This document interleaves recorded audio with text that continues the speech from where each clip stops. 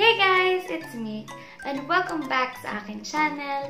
So, if you guys are wondering kung ba't ganito yung look ko, well, I just finished filming and I'm planning to do a get unready with me video.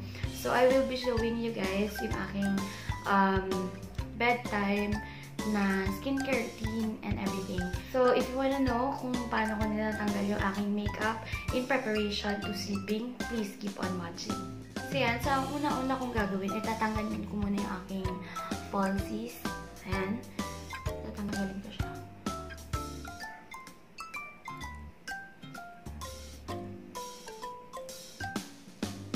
Ayan. Pagkatapos naman, tatanggalin ko muna yung aking contact lens. Kasi ayan, nagko-contact lens pala ako, guys.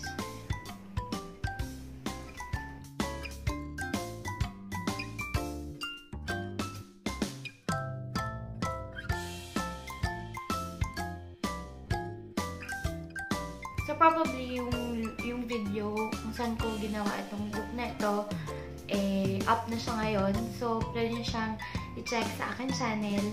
And, doon, nakikita niyo kung paano ko na-achieve yung look na to. Ang ginagamit kong makeup remover ito.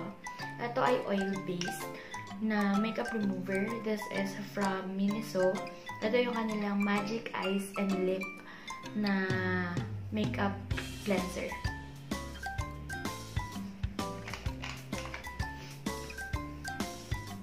So, kukuha lang ako ng round cotton pads.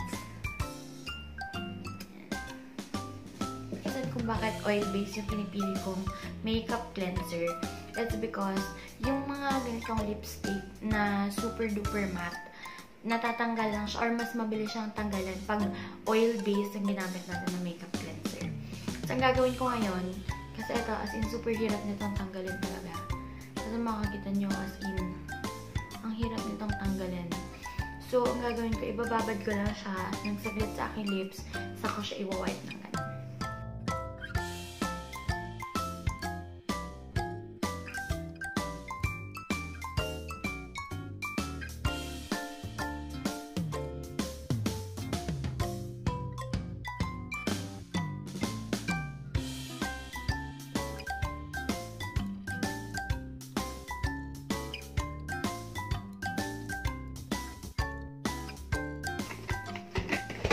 Wala na white.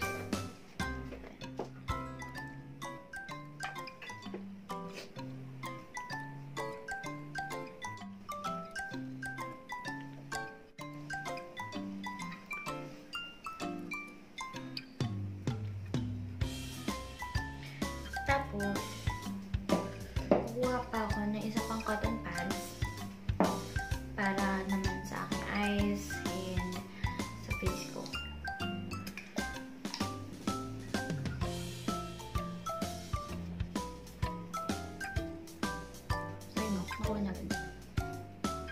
Diba, yun, isang swipe lang. Anin mo siya lahat.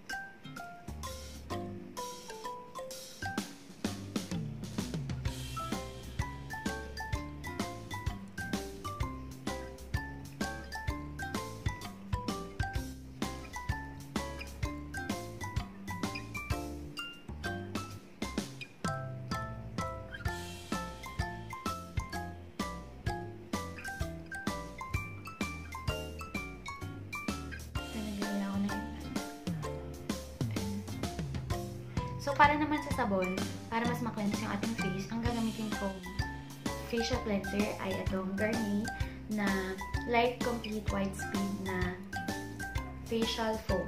Yeah, it's a brightening foam. So, ito yung ginagamit ko first. Kasi meron siyang micro beads. I believe meron siyang micro beads na nag-help siya na para mas ma-cleanse yung aking pores from the products na nilagay ko. And after that, gumagamit din pala ako nung nawala ko nang sa yung lalagyan niya. So, ginagamit ko yung whipped soap na snail white na whipped soap, something ganon. So, ito siya. Ang ganda din ito, guys. Nabili ko siya sa Watsons, sa departments, nabili ko siya sa Watsons, sa SM Sukat. So, ito siya, guys. Kasi, lagi siyang out of stock sa Instagram.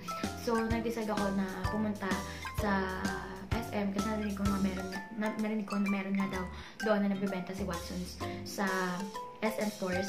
So, sa ate girl mo, pumunta agad dun sa Watsons para bumili nito. Ayan.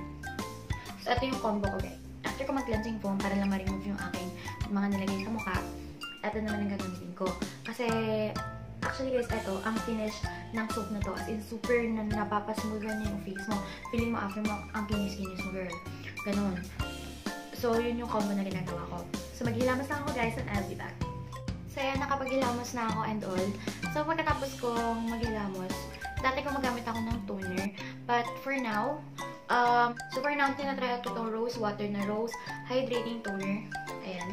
So, ganyan guys, meron siyang mga petals, ganyan. So, hindi ko siya, though isa siyang moisturizing na toner, ang ginagawa ko is, hindi ko siya nililive sa aking face in the entire night. So, parang ibababad ko lang siya sa aking mukha. So, ilalagay ko lang siya sa aking palad. And then, I rub it into my face. So, imamassage ko lang yung product sa aking face.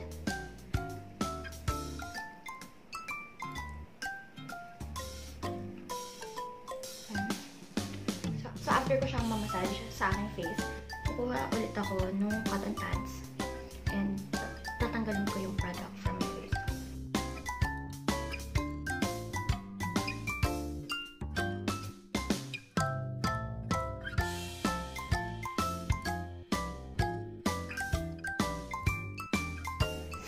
So, yan guys, kita nyo kahit na naglamon na tayo at all, hindi pa rin natatanggal ng bangga yung dumi. Ayan. So, always talaga ako nag-toner before anything else. So, after that naman, maglalagay na ako nitong the therapy na anti-aging formula first serum ng The Face Shop. So, lalagay ko na siya sa aking palms.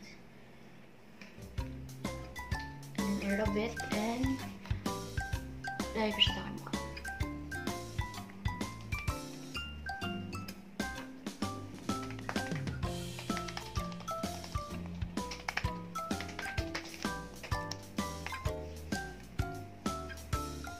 Then, I will just let it dry.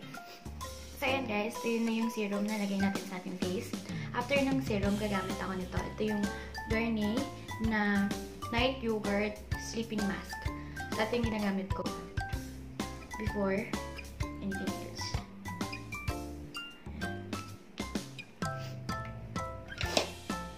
Kalat ko lang siya sa aking face. Then, massage.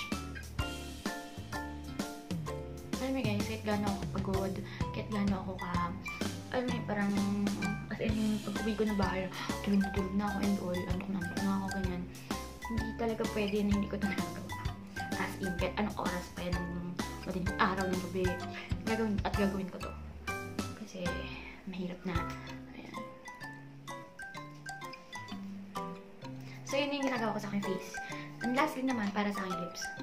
Since always ako may nilalagay yung product sa aking lips, gagamit ako nitong Carmex na moisturizing lip balm.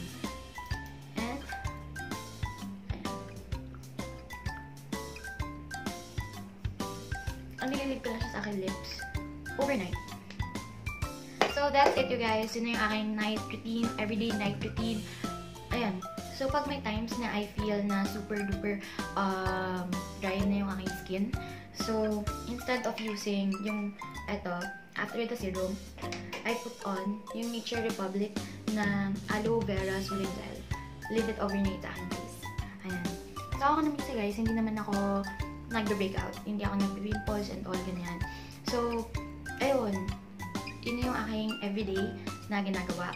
So guys, if may suggestions kayo na products na gusto nyo i-try ko, please leave a comment on the comment section below and I will try my best to try it out and update you regarding the product. So you guys, if you enjoyed this video, please give it a good thumbs up and subscribe to my channel if you haven't yet, and click on the tiny bell button down below right beside the subscribe button so that you get notified whenever I upload a video. So guys, I hope to see you on my next video.